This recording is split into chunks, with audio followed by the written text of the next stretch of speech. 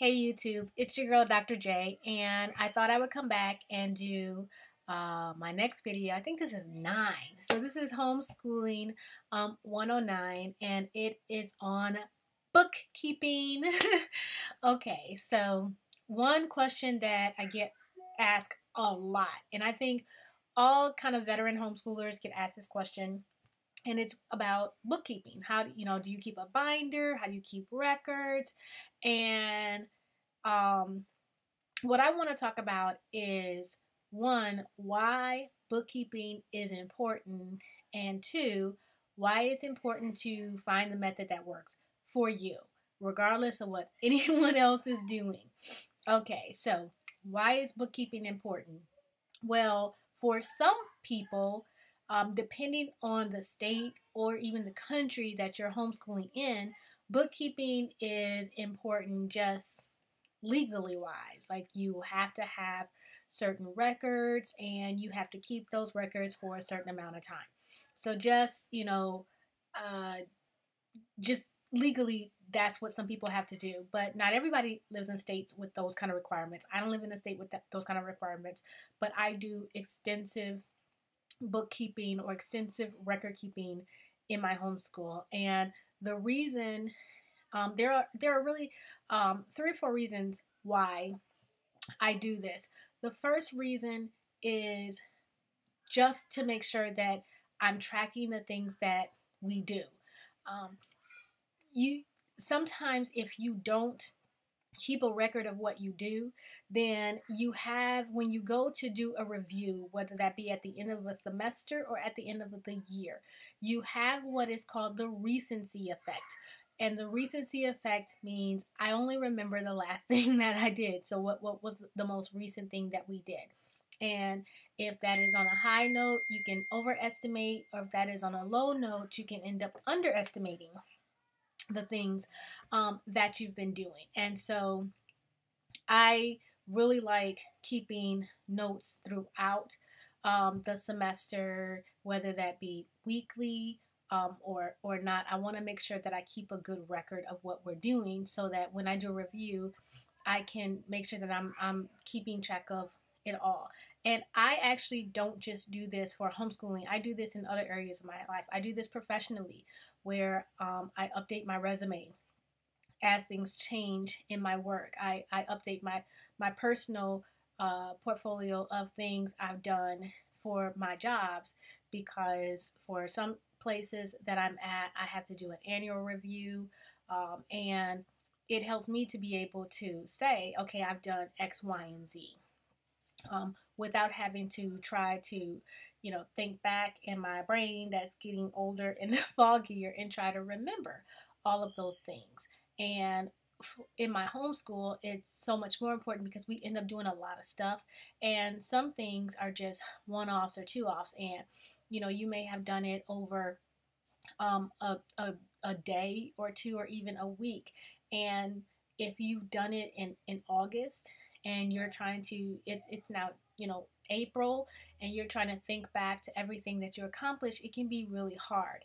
And so record keeping is good because it helps you keep track, and bookkeeping is really good because it helps you keep track of what you've done, so you're not falling into the trap of the recency effect where you only remember the last things you guys did as opposed to a full and whole picture. The second reason why I do bookkeeping is because at some point I have to write transcripts for my kids. Even though we're not at that point just yet, I like to get a lot of practice in record keeping so that when it's time to write a transcript, I'm not trying to reinvent the wheel at the same time that we're trying to navigate AP or dual enrollment, college visits, what's going to be required. I don't want to be learning how to take good notes at the same time that I'm navigating this, really complex system of, turning those notes over and having them evaluated by someone else, not just for college admittance, but, scholarships and all that other sort of stuff. So it really helps me to get in good practice so I can see what are the methods that are going to work for me. So bookkeeping is good just because at some point, whether your child goes back into a traditional K through 12 environment, or if your child is going on to college or university, you're going to have to be able to produce some records. And the better you are at keeping records, the easier it's going to be when it's time for you to customize those records for the audiences that you're going to have to do the customization for. And so that's another reason why I do it. A third reason why I do bookkeeping is just for the downs. A lot of times we go into homeschooling and we think that every day is going to be just this same, and sometimes we think that every day is going to be this high plateau, but that life's not like that. Most days are okay, and just in life, most of your days are just just okay. It's routine, and then some days you're like, wow, this is the best, and then occasionally you have a low day. And when you do good bookkeeping, on those days when you feel like, oh my gosh, I've got nothing done, I've got nothing accomplished, my kids have done nothing, you can look back over those records and you see that, oh my gosh, we've done a ton, we've actually done a lot. Or if it feels like, oh, is my child really progressing? You can go back and look at those notes and you can see that, well, yeah, this time last year, this is where they were, and this year, this is where they are.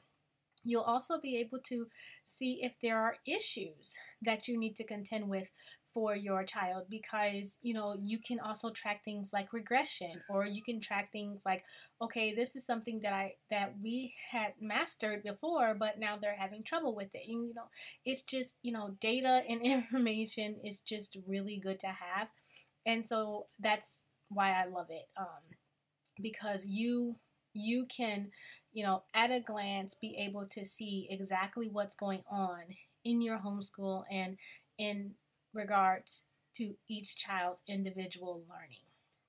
And fourth reason that I like record keeping is because it helps me much easier keep my husband informed. My husband is an engineer and they are data hungry people. They like figures and numbers. And so it's great to be able to sit down with him and we can talk about, what specific things have happened. But also, there's, I always have in the back, I'm a worst case scenario type of person where I always think of the worst thing that could possibly happen and how would I react to that worst possible thing, and I prepare for that worst possible thing, because I figure if I'm prepped for the zombie apocalypse, then a tornado is not going to really hurt me, because if I can survive living in the time of the Walking Dead, then I can survive this or that. And so I think, okay, what happens if, some, government agency knocks on my door and says, what have you been doing with your kids? And I can be able to, pull that stuff out and I can show it. So even though that's, not something that's likely to happen, at least I'm prepared for those sort of things. So I can show those things. And then also just to family and friends. One of the things I used to do is I used to send a weekly newsletter out to, all of my family, saying, hey, here's what the kids did and showing them pictures and stuff like that. But it got time consuming, and I stopped doing that. But I do still, we do like a yearbook for the kids each year, and I'll send stuff out to family and different things, and post things on different social media just to kind of show people, sometimes people are just interested. We're the only people in our family that homeschool, and sometimes people are just interested. I know that a lot of times people assume that when your family members or your friends are questioning you about homeschooling, that it's a challenge. But sometimes it's just they're intrigued by it. They've never seen it before. They'd like to see it, and so being able to like pull things out and show people that's a good thing. So I do it for those sort of reasons. And other people have their own reasons for good bookkeeping, but I've found that no one has ever regretted keeping a lot of information. I've never met a homeschooler who said, oh my gosh, I kept so many notes about what we did, and I really wish I would not have done that. I've only seen the flip side where people said, I did not keep track of what we did, and it, came back to bite me. So, those are, reasons why I think bookkeeping is important. Now, the next question that I often get is, what type of bookkeeping do you do? And I don't actually like to go into a lot of detail in how I do it. And it's really because the way that I do it probably is not a good fit for most people. Why? Because, like I said, my husband, he's a data hungry person, but I am also a data hungry person. I love data. I love having things at my fingertips and writing down everything that's happened and stuff. So my notes for my kids at the beginning of the year, they tend to start at about 3 to 4 pages. And by the end of a school year, I probably have 15 to 20 pages worth of notes on the things that my kids have done. I go concept by concept. So, I don't just say, okay, Speedster is in, did pre-algebra. I actually list out every single concept that he covers in his books. And since he's also, he's in the 5th grade, so I write down every single math concept that is expected for a 5th grader to know. And then I note when he has achieved mastery of those concepts. And I do that for the twins too. And the twins don't share a sheet. They each have their own sheet. So even though their sheets are very similar as far as what are the things that we want to accomplish, I want to make sure that I have that out. And I have those notes. Not everybody needs that level of detail. Not everybody needs, 15 pages of notes for a 3rd grader when that's generally what I have. And I don't think that it's necessary. It's more that level of record keeping where I'm keeping, these are the books that we use. These are the, titles and author and that sort of stuff. That level of bookkeeping is just part of that. That's just my type A personality. I don't think that is a requirement, and I don't think that you're doing a bad job if that's not the type of record keeping that you do. I know some people, they use their own personal blogs as record keeping, and that's great. That's what works for them, and I think that that's great. Some people use their Instagram as a record keeping. Other people have kind of journals or binders that they write in and they keep their notes in. Some people use things like Evernote or other apps. And so you have a lot of different options. Other people are using a combination of all of those things. So, you have different options of what's going to work for you. The biggest thing is to try things out and find out what's going to work for you. Don't get caught up in things that are just fancy or pretty, because sometimes when people show their binders, they look beautiful. You're like, oh, wow, look at that. That's so wonderful. And then you go, oh, I want to do that. I did that. I know a couple years ago, we did a blog hop with Mrs. Mahogany, and it was great. And girl, if you ever want to do that again, you need to do it again because that was really fun. But we did a vlog hop, and one of the weeks at the beginning of the school year was that everybody was supposed to show their binder.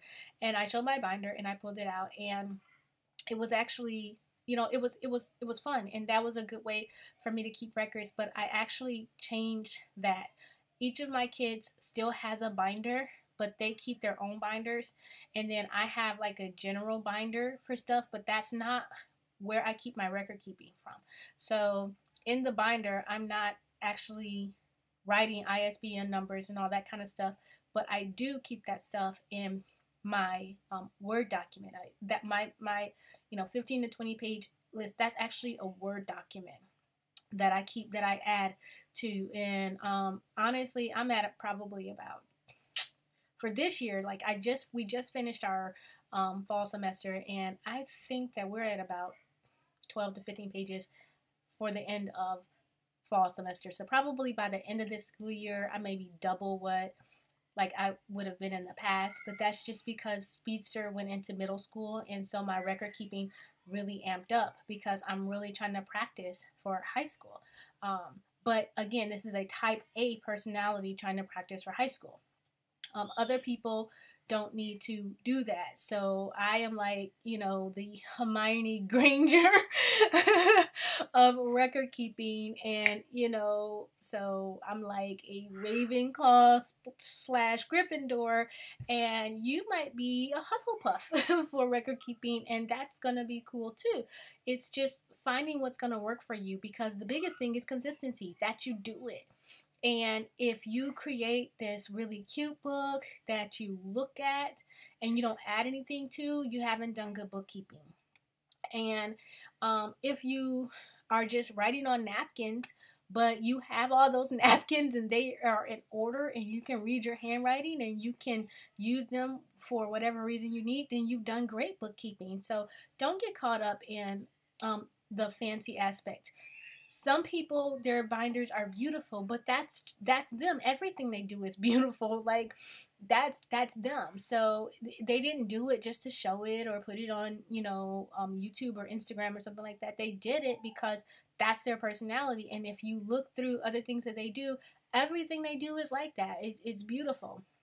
But there are other people who they're more like techie, so their stuff is going to be more blogs or vlogs or Evernote or something like that. And people that are more analytical and fall in line on the more analytical side, like me, it's going to look more like a spreadsheet or a research paper or something like that. So just really find the bookkeeping method that's going to work for you. You want to look for something that you can be consistent with.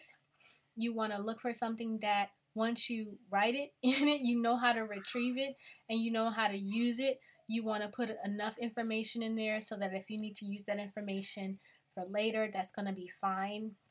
And also use what's going to work for your family. Like I said, I take my husband into consideration when I'm doing my record keeping. And so if you have a spouse or someone else, then you want to take that into consideration. If you have to report to an agency and they have forms and everything like that, you want to take that into consideration. But the biggest thing is just find your method, find what's going to work for you, and go with it. I hope this helps. This is Dr. J, and I'm out. Bye-bye.